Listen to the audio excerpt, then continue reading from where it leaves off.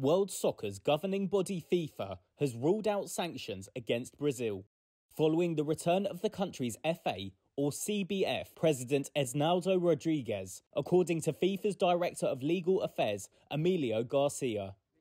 Rodrigues was removed from his post by the Rio de Janeiro Court of Justice last month, after a dispute over the CBF's electoral process. An interim president was appointed to organise new elections. But Federal Supreme Court Minister Gilmar Mendes last week ordered Rodrigues' return to office, claiming that his dismissal could cause Brazil's suspension from international soccer competitions by FIFA and damage Brazilian soccer. Garcia spoke to reporters with Rodrigues on Monday. Ficamos contentos.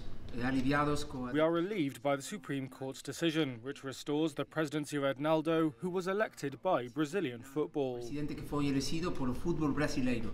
Rodrigues said the focus is now straight back to soccer. It's the moment that restores normality to Brazilian football, and we have many commitments on our calendar that cannot be postponed and are urgent. From now on, we want to concentrate on developing Brazilian football and the tournaments. The country is currently 6th in South American qualifying standings for the 2026 World Cup, after suffering 3 straight defeats to Uruguay, Colombia and Argentina.